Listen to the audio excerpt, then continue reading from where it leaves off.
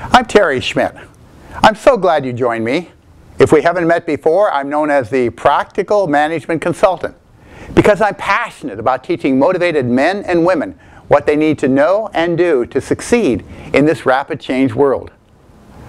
Over the course of my career, I've helped many thousands of people to be more effective, both in private and public sector organizations of all types and sizes in 36 countries worldwide. Along the way, I've discovered what works.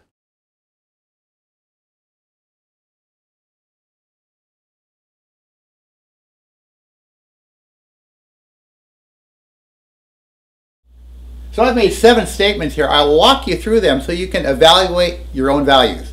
Now, we're not judging whether they're good or bad. Just the question of, are you getting the maximum benefit from them? So tick off as many points as you can say yes to. Number 1, people have read them. Hopefully you all scored that one. If not, you may want to rewrite your resume. Can people recite their essence? Try this at your next staff meeting. Have everyone write a list of the values without looking on the back of their badge. If you have a fair degree of consistency, great. If not, or if major ones are missing, there's some work to be done there on reestablishing the values. Do they really believe in them?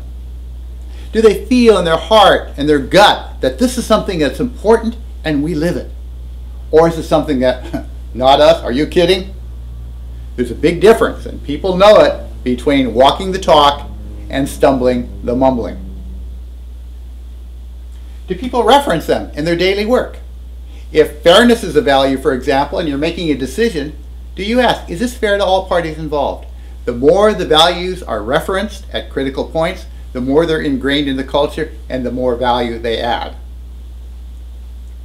Do customers embrace similar values? If customers saw this list, would they say, absolutely, this is the kind of company I want to do business with?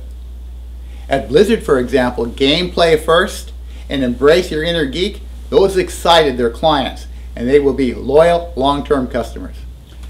Is it measurable, and are they measured? If you don't have a way of measuring whether these values are being lived, how can you improve them? How do you know if you're on track or not? So one easy way to measure is actually in this next statement. Do they translate into behaviors?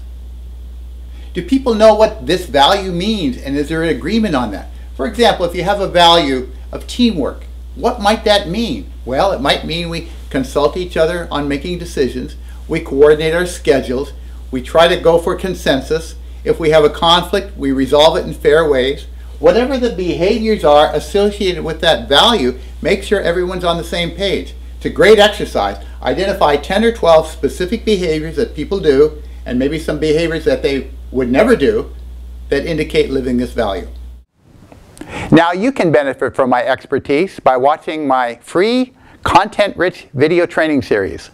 To get started today, simply go to strategicplanningacademy.com, sign in, and you'll receive these videos packed with solid information to help you think bigger, plan smarter, act faster, and get great results.